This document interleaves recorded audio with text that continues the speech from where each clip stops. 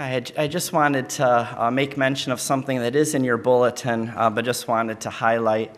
Clow has been organizing for us a really neat project where we're able to give Bibles or Christian books, resources, even homeschool material that's just kind of in the way at home, something we're not using at all.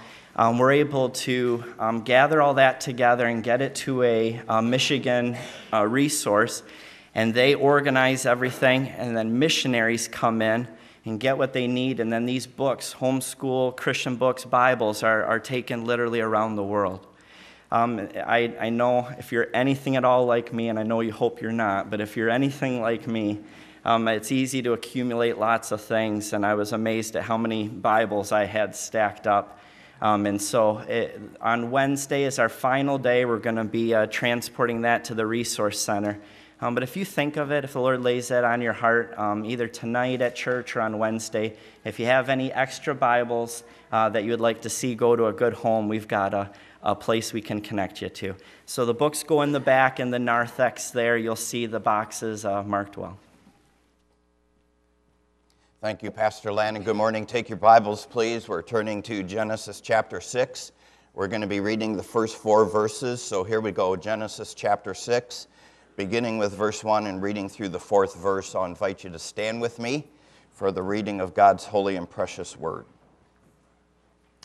And it came to pass, when men began to multiply on the face of the earth, and daughters were born unto them, that the sons of God saw the daughters of men, that they were fair, and they took them wives of all whom they chose. And the Lord said, My spirit shall not always strive with man, for that he also is flesh, yet his days shall be 120 years. There were giants in the earth in those days, and also after that, when the sons of God came in unto the daughters of men, and they bore children to them, the same became mighty men who were of old, men of renown. Thank you. You may be seated for our time of prayer. Heavenly Father, we're so privileged to be in this place, and we've come again with a singular purpose, a single purpose, and that is to worship our great God and our Savior. We're off to a good start, but Lord, I pray that you'll re-impress upon our hearts that one of the very clear and concrete and significant ways in which we can worship you pertains to the way in which we respond to your word. Our heart cry is that the Holy Spirit of God would continue to turn the light on for us. I pray that we would indeed see your truth, but not that alone. That we would desire with passion to implement such truth into our lives. And as we do that, people will be saved, and we certainly pray towards that end. And for those who already know you, we certainly will be stirred in our faith, and for that we are glad. God, we are a needy people, and we are glad to be able to recognize that before you. And so many of our people are hurting, and you know our hearts in regard to each one and our persistent and passionate prayers. But we are praying again, and especially for Brother Jerry Melvin this morning, as he continues to be in a critical state. Pray, Lord, that you would have, in your grace and mercy, your healing hand upon him, that you would recoup and rehabilitate him, Lord. Thank you that you are our great high priest who is touched by the feelings of our infirmities. Thank you that you're always with us. Thank you that you perfectly surround us with your protection and your provision. We revel in these things. Lord, we're careful to pray for those who may be here or within the sound of this voice who have not yet put personal faith and trust in the one and only Savior. I pray that today, this hour, would be the hour, the day of their salvation. Thank you for the opportunity we have to give back to you a portion of all that you've entrusted to our care. May this, too, be a part of our worship of our great God today. We pray this in the name of the Lord Jesus Christ. Amen.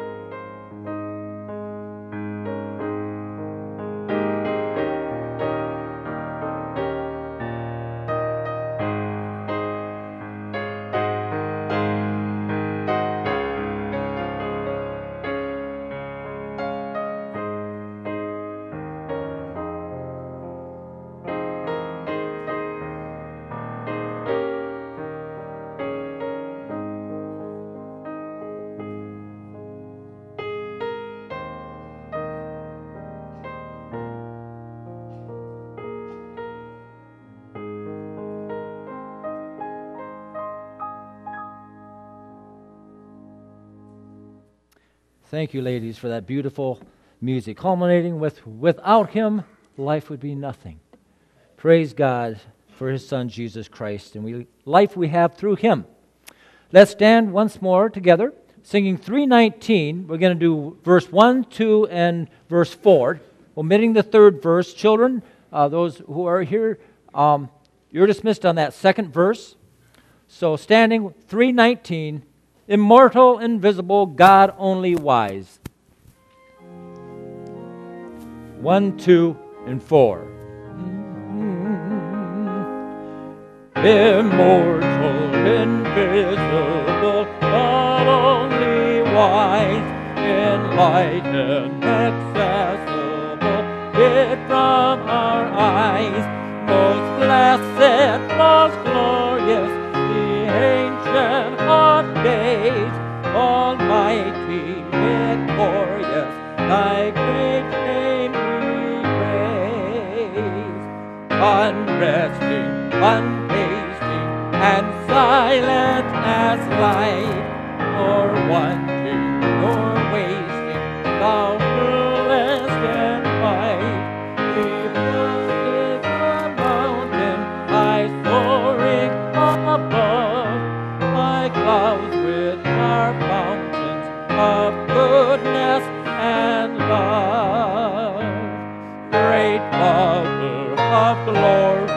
Savior, Father of light, thine angels adore thee, all failing their sight.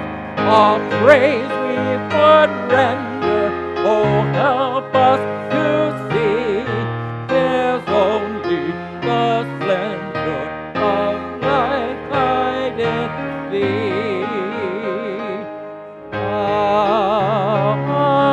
Amen. Please be seated.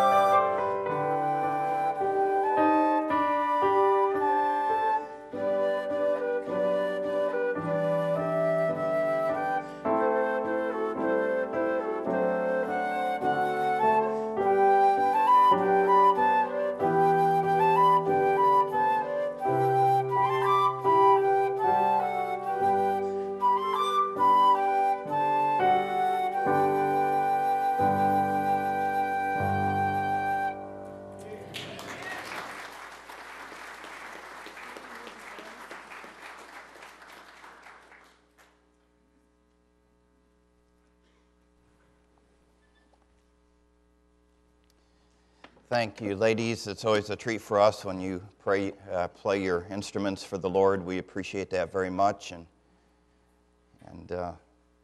we also appreciate the quick trip to Calvary and the reminder of the fact that the Lord Jesus Christ loved us so much that he was willing to take our place on Calvary's cross. And also, such a song spurs us on to worship our great, creating, seeking, and saving God.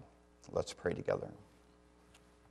Heavenly Father, we love the way in which all these different instruments resound to your honor and glory. exalting you and you alone, and that's the way that it ought to be. And we love the way in which so many of our songs, almost all of them in some way, at least indirectly, remind us of Calvary and your great love for us, which you displayed there, the love of Christ, so deep and so wide that he was willing to take our place and bear the penalty of our sins so that we wouldn't have to. In fact, that's the gospel, the good news of Jesus Christ, Christ crucified for us, buried and risen from the grave. And so we would even now and again pray for those who have not yet put personal faith and trust in the Lord Jesus Christ. God, the way that we worship you, again, is multifold, including and especially how we handle your precious word. And as we were reminded earlier, even during our Sunday school hour, we are, every time that we open up the pages of your book, certainly standing on holy ground. And we gladly acknowledge, well, I would say our desperate dependency upon the great illuminator. So do your work, God, do all that you desire to do in each heart, starting with mine, I pray, for Jesus' sake, amen. Our study in Genesis continues. We are presently hovering over a most curious text in Genesis chapter 6, verses 1 through 4. No matter how you look at it, it is a strange and sad event. And as we stated last week, whatever it is that unfolds here, it proves to be the proverbial straw that breaks the camel's back. For God, following this event, triggers those events which will ultimately usher in the flood. So the question is, what do we have here in Genesis chapter 6, verses 1 through 4? Specifically, what does it mean that the sons of God took the daughters of men and bore children? I'm rehearsing very quickly with you that there are primarily two views. By the way, the more you look into this, the more views you arrive at, but all of those different kinds of views basically fall under two major headings. There are primarily two views. I acknowledge that they're held, each one held by very, very good men.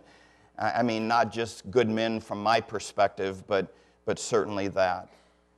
The first view is that the sons of God here represent the godly line of Seth, and so the daughters of men here in turn would represent the ungodly line of Cain, and so it's an issue between the Sethites and the Cainites.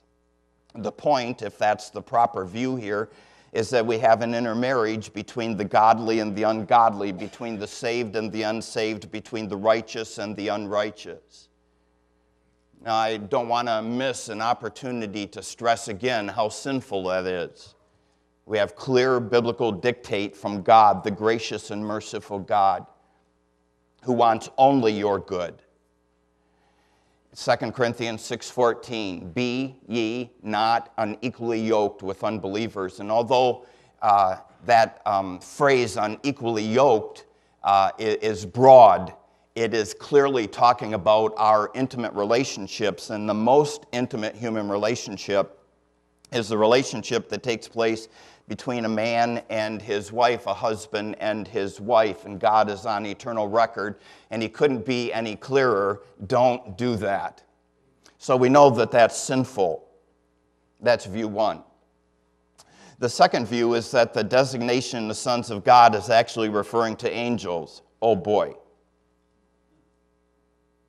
In this particular case, fallen, evil angels that had the capacity, either through possession, some promote the idea that we have like demonic possession going on, either through possession or expression, to take on human physical form, to cohabitate sexually with human women who in turn were impregnated and subsequently gave birth to a race of beings.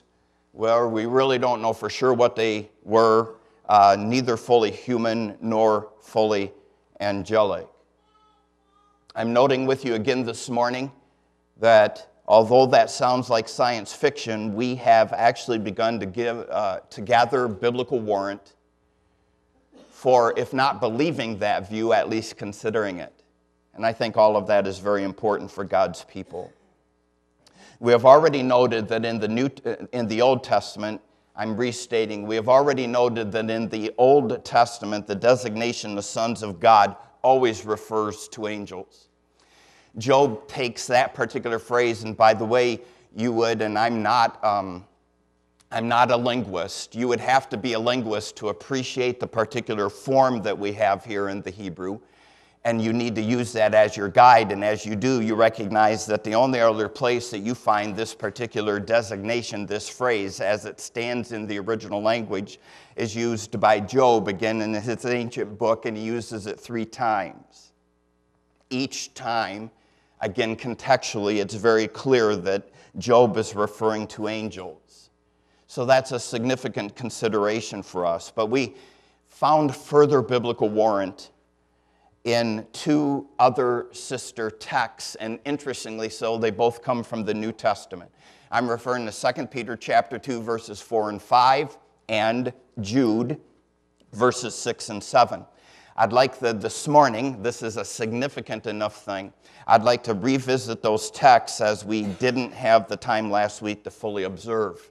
So take a look with me. Turn, first of all, to 2 Peter 2, verses 4 and 5. Again, this is so very interesting. 2 Peter chapter 2 and verses 4 and 5. Read carefully, listen carefully.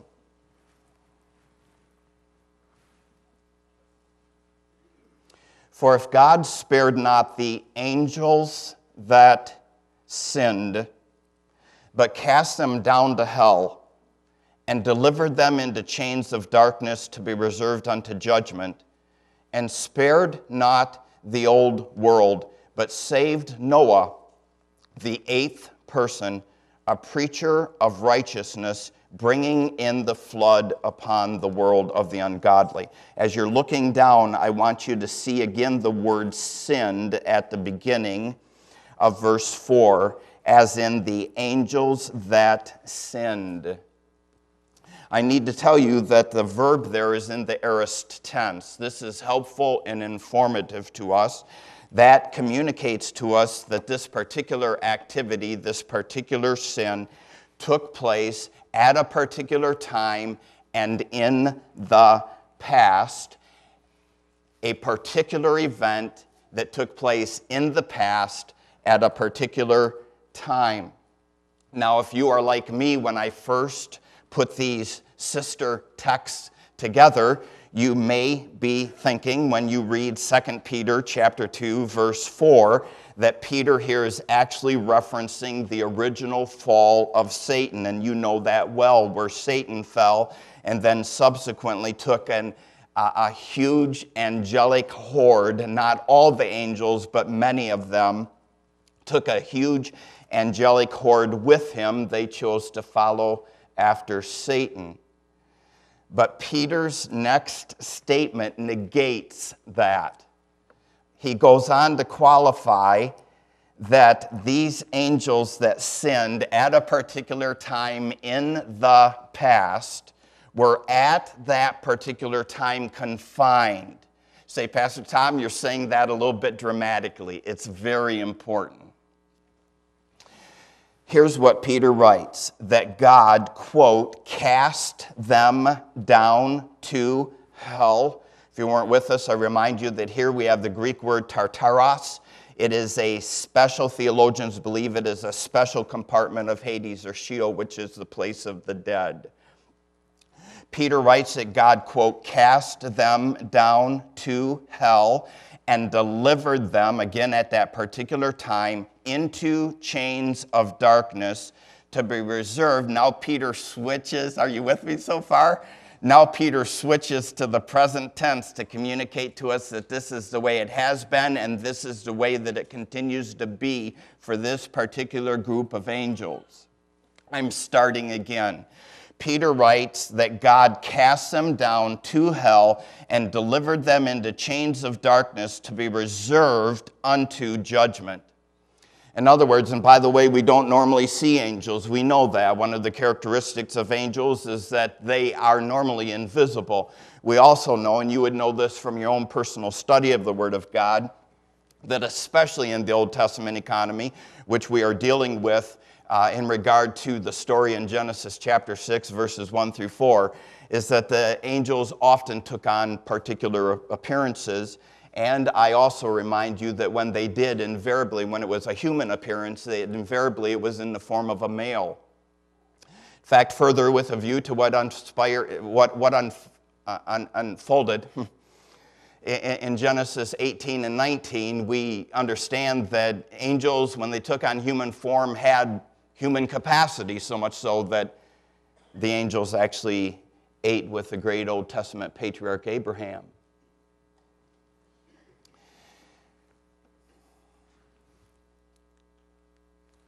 You and I don't normally see angels, but I can assure you of this, that even were we to see an angel, I can assure you that the angel that we would see, or at least I'll state it like this, the angel that you and I would have any kind of dealings with, and by the way, there are some wonderful dealings in regard to angels and their ministry to us, which we certainly have and will continue to rejoice in. I can assure you that these angels you've had no dealings with whatsoever. And the reason why I can be dogmatic about that is because of Peter's clear words. These angels sinned at a particular time. It was a particular sin that took place at a particular time in the past. And at the time of that particular sin, Peter communicates with clarity, God confined them. The reason why I'm stressing that so dogmatically is because it's the exact opposite with what you know to be true of Satan and the rest of his horde. In fact, I was just rehearsing that again this morning devotionally. We have verses like 1 Peter 5:8, right? Be sober, be vigilant, for your adversary the devil, like a roaring lion, walketh about seeking whom he may devour. Fact of the matter is, and you've heard this often from me, and I'm reflecting on my heart, not yours, we have a natural tendency to let the pendulum swing from one extreme to another. I remember there was a time, and this was, I think, broadly true of Christendom, when God really burst our bubble, when we realized that we weren't going to be able to blame all of our personal sins on Satan. We really bought into the idea Satan made me do it. I remember trying that on my mom and dad, and my mom and dad would have none of that. And they reminded me that God would have none of that either. But that is one extreme. But what did we do? Then we let the pendulum swing all the way to the other extreme, so that God's people arrived at the place where they figured that Satan was either a myth, or if he was real, he had very little influence, and we would have very little dealings with him and his horde. And here's Peter, again writing in 1 Peter 5:8, such a familiar verse, and he's telling us, listen, you need to understand this. Satan is right now, this very moment, walking about seeking whom he may devour. If anything is clear in regard to Satan and the bulk of his horde, it is that they are not confined. Satan is, if I may say it this way, alive and well and very active.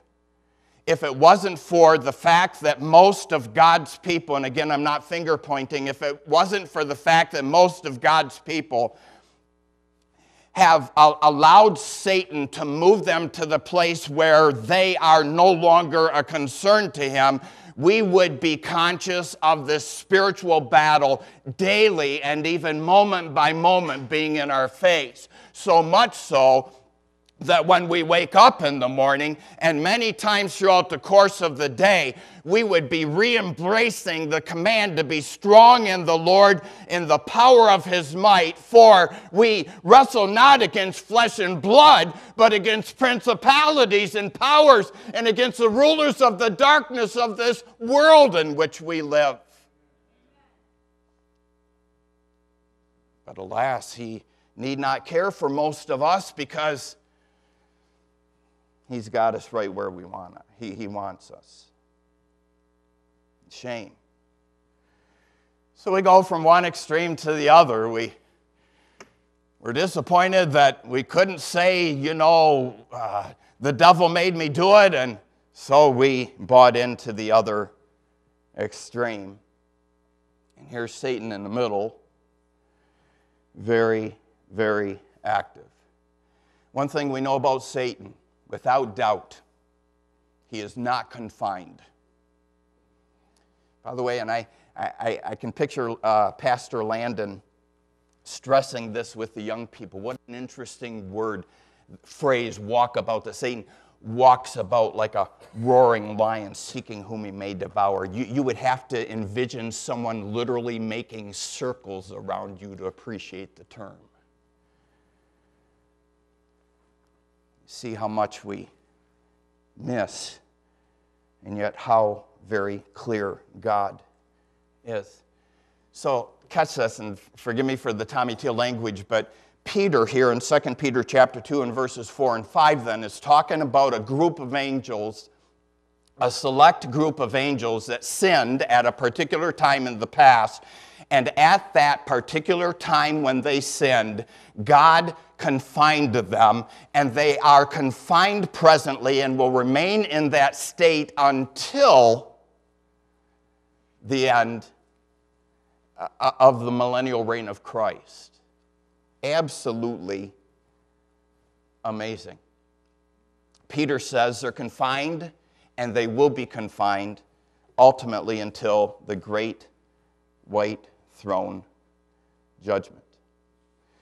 In contrast to them is Satan and the rest of his horde, who will not be confined until the millennial reign of Christ. And then for you guys, you theologians, you know that he will be released one final time at the end of the millennium. Part of the reason why I'm stressing that is because Peter does, and also I need to try to relate to you something that was a personal hurdle that I had to get over in regard to this particular view. Because frankly, we're talking about such a grave and sinister scenario that you would naturally have the fear that, man, if something happened like that in the past, then what's preventing it from happening now or perhaps in the future? But Peter answers that. He's saying, again, let me restate, this is a select group of angels that were involved in a particular sin that took place in the past, and God at that particular time confined them, and they will be confined right up until the great white throne judgment. You don't have to worry about having contact with these angels. And you and I do not have to worry about an event such as what we may have here in Genesis 6, 1 through 4, of ever happening again. Now, quickly, a second observation before we move to Jude. And Jude is going to really nail this thing for us. Peter, at the beginning of verse 5, gives us a time frame. Peter, at the beginning of verse 5, gives us a time frame as to when the angels sinned. He ties their sin to the old world. In other words, they sinned before the flood and at the time of Noah. It's interesting that Peter actually gives us Noah's name. We know this about the sin. We know that it took place sometime in the past at a particular time. We know that when they sinned, God confined these angels, and they'll be confined right up until the great white throne judgment, where they subsequently will be cast into the lake of fire. And we know when they sinned. They sinned in the old world before the flood and at the time of Noah. Now, with all of that information, head over then. You need not turn many pages to Jude, just before the Revelation. Now we're looking at verses 6 and 7. Jude, verses 6 and 7. And the angels who kept not their first estate, but left their own habitation. By the way, again, we read that terminology, and we would be quick, and rightfully so, to figure that we're that Jude now is talking about Satan's original fall, but you read the very next term or terms and you realize that that can't be the case. I start again.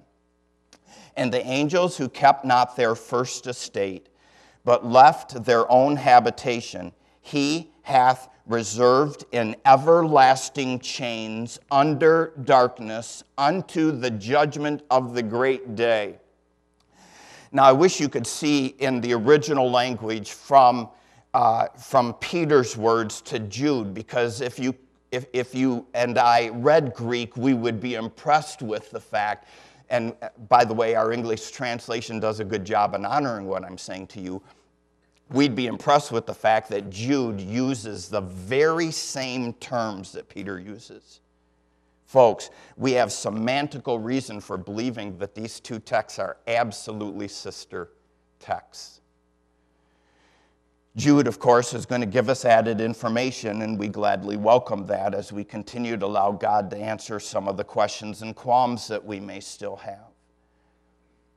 I'm reading verses 6 and 7 now without interruption. And the angels who kept not their first estate, but left their own habitation, he hath reserved in everlasting chains under darkness unto the judgment of the great day, even as Sodom and Gomorrah and the cities about them in like manner, giving themselves over to fornication and going after strange flesh, are set forth for an example, suffering the vengeance of eternal fire. Jude communicates to us that these angels left their normal sphere of operation, their normal realm of activity, and did something that is almost unspeakable. So grave, I'm restating, so grave and so sinister is their sin that God, at that time when they sinned, confined this group of angels. But what was their grave and sinister sin? Verse 7, even as, just like Sodom and Gomorrah, and the cities about them in like manner. Jude, by the way, and again, it's stronger in the original. I encourage you certainly to do your own study in regard to this, but Jude is relating in kind the sin that would take place later at Sodom and Gomorrah and the sin that took place regarding angels recorded in Genesis chapter 6, verses 1 through 4, whom Peter has referenced in 2 Peter chapter 2, verses 4 and 5. Sodom and Gomorrah and the cities about them in like manner gave themselves, here's the kind, they gave themselves over to fornication and went after strange flesh. Almost unbelievably, the angels' sin that Peter references in 2 Peter 2, 4, and 5, that Jude is referencing here and that we believe are linked then to our text in Genesis 6 and verses 1 through 4. Almost unbelievably, the angel's sin was sexual in nature. Jude pulls out all the stops so that he would clearly and effectually communicate to us that the sin that would take place later at Sodom and Gomorrah would be sexual in nature. You and I know that very well. And that the sin that took place that Peter references in regard to this select group of angels was again sexual in nature. Jude calls it a fornication. Two groups committing fornication. The angels that sinned in the past at a particular time, and the sin that unfolded in Sodom and Gomorrah. Interesting word, fornication. Get ready to get a little bit uncomfortable in your seat.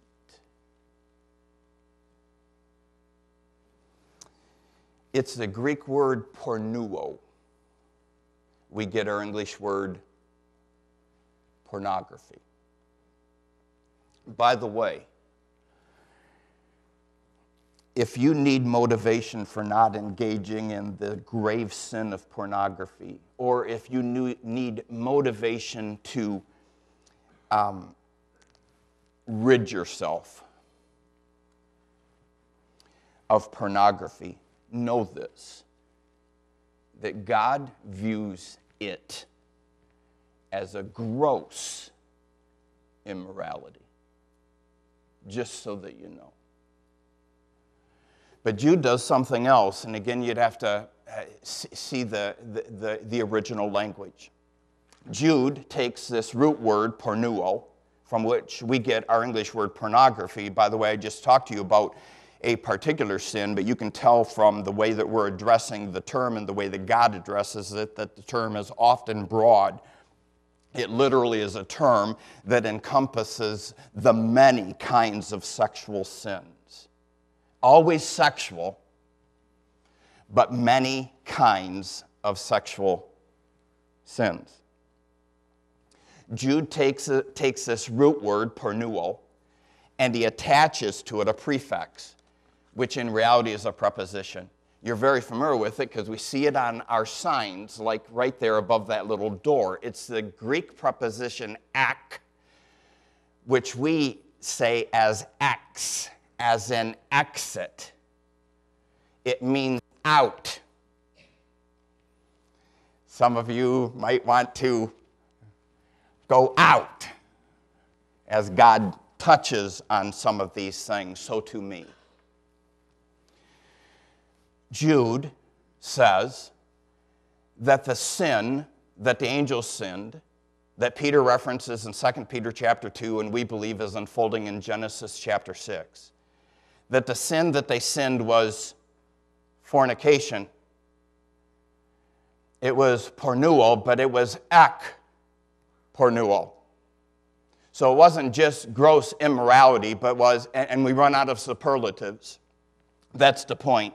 Jude, writing under the inspiration of the Spirit of God, attaches ek to pornuo, which means gross immorality. And now all of a sudden we got to talk about or try to envision a sexual sin that is a sin all the way out. It's a sexual sin to the max. It is extreme, gross sexual immorality. That's the term that Jude uses here in his epistle. And then Jude says something, and wow, this is interesting. Sure, I'm glad I'm not Jude. Jude goes on to say something that would get him in a peck of trouble today. He likens the gross sexual immorality of the angels, where they commingled and cohabitated with human females, to the gross sexual immorality of Sodom and Gomorrah, which was the sin of what class? Homosexuality. We love the homosexual. We hate the gross, immoral, abominable sin of homosexuality. And Jude is here again speaking against this grave sin. Let me put it together for you. Jude says both the angels and the sodomites went after strange flesh. For Sodom and Gomorrah, the strange flesh was the grave sin of homosexuality, man on man, woman on woman. For the angels, the strange flesh was human, female flesh. I leave you with a reminder from last week. Again, stay with me in regard to this. I'm restating how much God loves you. I'm reproclaiming that He is not just the creating God, but He is the seeking and saving God. And we know, we've touched on it time and time again already this morning, that God has done everything that he needs to do in order for you and I to be rescued from our sin, from the penalty and even the power of our sin.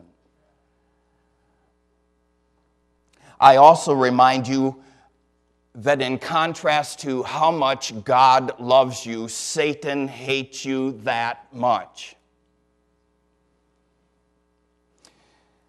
I remind you that Satan hates you enough in order to want to destroy you. I remind you that that's actually his name. I remind you that the Apostle John, as he's writing the Revelation, that he states in Revelation 9 and verse 11, and we've rehearsed it many times, two of Satan's many names. In the Hebrew, Abaddon, and in the Greek, Apollyon, meaning of both destroyer. I remind you again of 1 Peter chapter 5 and verse 8, that Satan is like a roaring lion walking about seeking whom he may destroy. Satan did all that he could to stop the Redeemer from coming. Listen, this has personal impact on your life. Satan did all that he possibly could to stop the Redeemer from coming. We that have been here and studying through Genesis are especially sensitive to and appreciate that Satan's seeking to stop and interfere with God's plan right from the get-go, so that God created man and woman, and then it wasn't probably a very long time before Satan had Eve's ear, and he paved the way for her to be deceived, and Adam followed subsequently. And then God gave them the promise of the Redeemer in Genesis 3:15, because Adam and Eve had sinned, and that meant their death. Instantaneously spiritual death, now separated from God. By the way, that's what our sin does. It very effectively separates us from God. Spiritual death, instantaneously. Adam and Eve, instantaneously separated from God. The communion and fellowship that they so very much enjoyed and made life all that it ought to be was severed. But they also would physically die. And the process of death, even physically, took its turn. But God continued to seek and to save. And he really, with the promise of the Redeemer, would overcome that sin if man would embrace God's solution. And he promises the Redeemer, as I've already stated in Genesis 3:15, the blessed protevangelium, the first mention of the good news of Jesus Christ, the coming of the Redeemer. And then we watch through the narrative as Satan at every turn tries to prevent that. And so, and it's not our opinion, it's the biblical narrative that we watch as Satan literally fills Cain. And Cain kills godly Abel. Satan says, I think we've stopped the coming of the Redeemer. And God says, wait just a minute. And God gives to Adam and Eve in his grace and mercy a substitute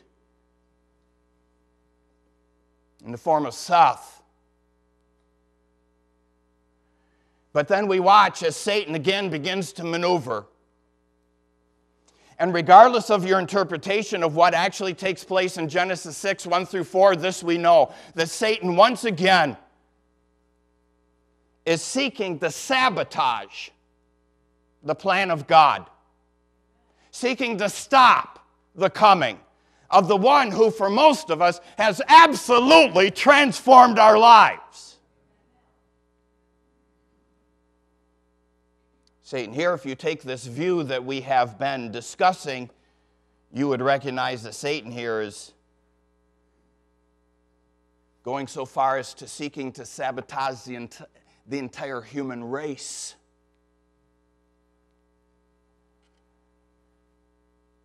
And of course, he has and will continue to do all that he can. He'll do everything he possibly can to keep you from being saved. That's why we continue to plead with you to trust Christ. And then upon your salvation, He'll do absolutely everything He possibly can to keep you stalled. Keep us carnal and casual. Certainly not passionate about the things of God. Certainly not obedient to the calls and commissions of Christ.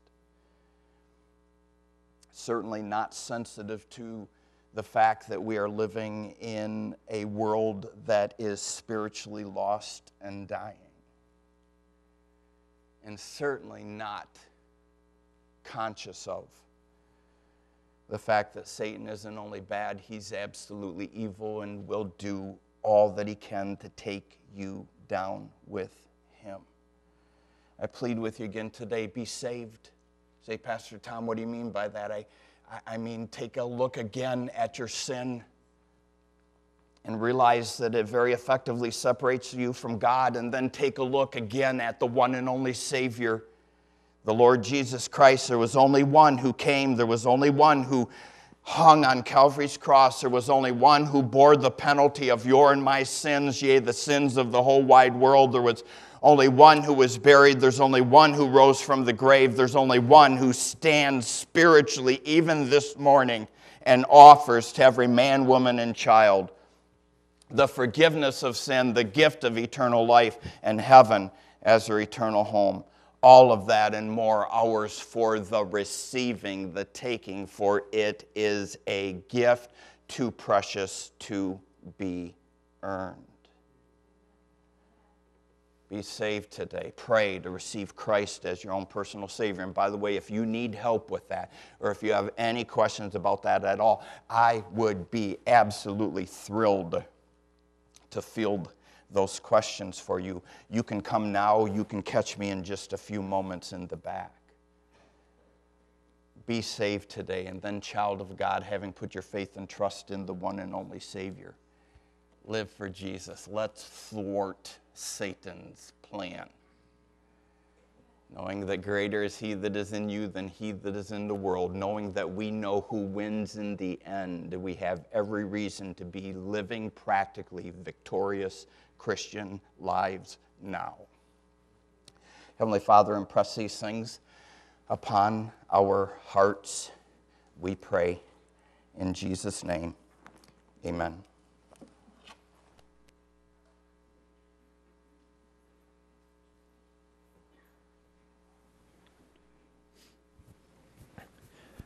Greater is he than is in us. We have a great God, and that great God in the times past dealt with the sin of the angels, and that great God dealt with the sin of mankind. Great in his holiness, great in his love, great in his mercy.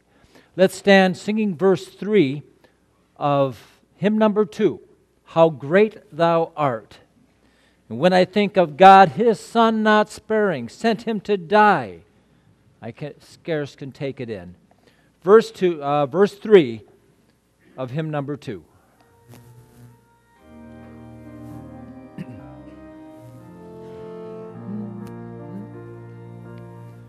And when I think of God, his Son not sparing, sent him to die, I scarce can take it in. That on the cross, my burden gladly bearing, he bled and died to take away my sin. Then sings my soul, my Savior God, to thee. How great thou art, how great thou art. Then sings my soul, my Savior God, to thee. How great thou art, how great thou art. Amen. Our brother Reed Abram is going to close us in a word of prayer. Brother Reed. Father, we thank you for this opportunity we've had to look into your word this morning. And we just pray that your Holy Spirit would apply it to our lives, that we would know and not forget that Satan walks about as a roaring lion, seeking whom he may devour. But we also know that greater is he that is in you than he that is in the world. And help us to realize that we can overcome his daily assaults against us by being close to our Lord and Savior. For Jesus said he'll never leave us, he'll never forsake us. And we just pray that you'd apply that to our lives. Help us as we go on our way to think about the things that he is trying to trip us up in our lives and turn them over to Jesus as we go to prayer each day. Guide us now, we pray, and help us to return in Jesus' name. Amen.